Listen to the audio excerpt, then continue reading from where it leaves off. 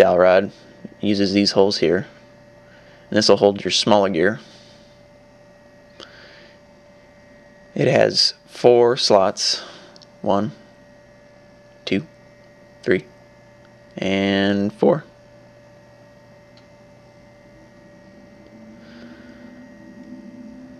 And it'll be using washers like this, and then in the middle there'll be a gear. Just slide it through the holes.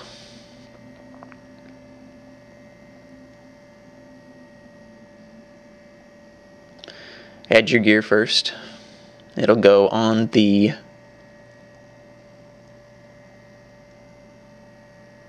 third slot in. Glue first.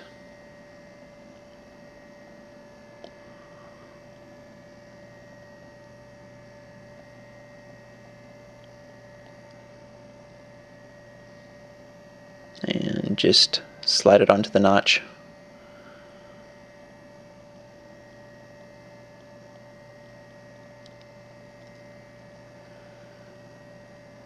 Alright.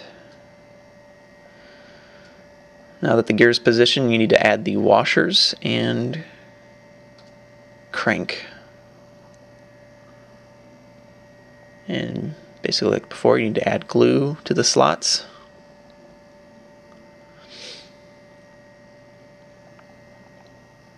First, your washer.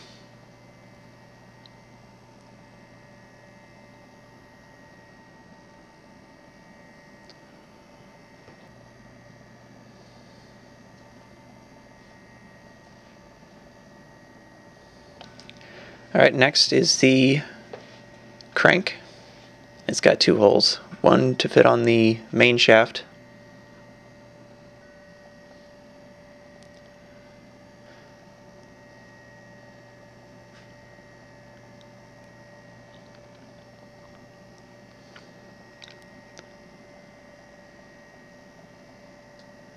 the other hole is for the smallest dowel, which will create a crank for you. Add a little glue and place it into the second hole.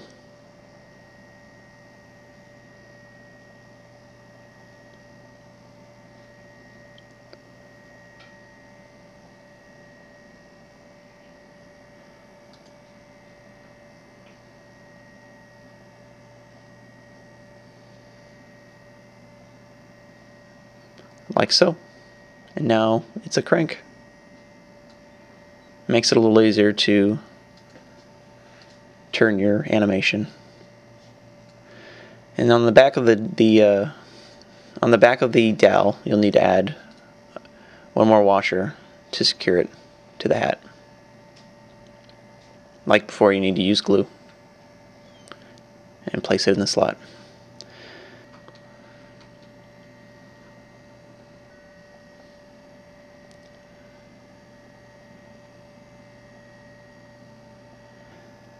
And as you can see, it works. You may need to adjust a little bit to get it to turn, but it should look like this after you're done. Now you can see that there's not an animation, and we need to do that next. Alright. Need a strip of paper just like this one here, and just draw out a stop motion animation.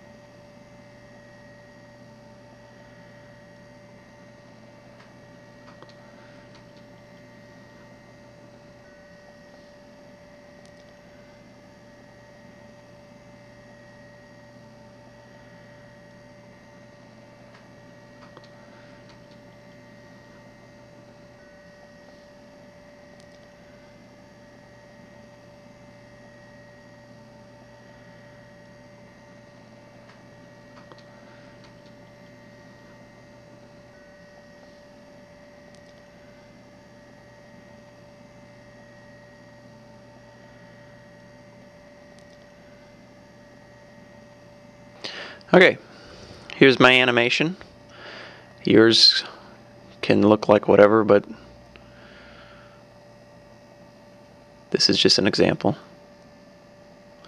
Alright, now you need to place the animation into the hat.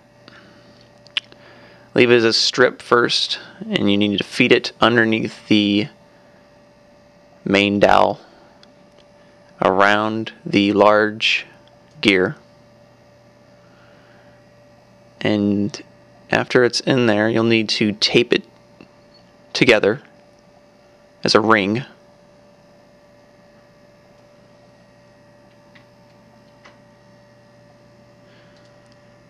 Using a little Scotch tape. Like so. And you also need to tape it to the large gear so it stays in place. And this should be your end product here.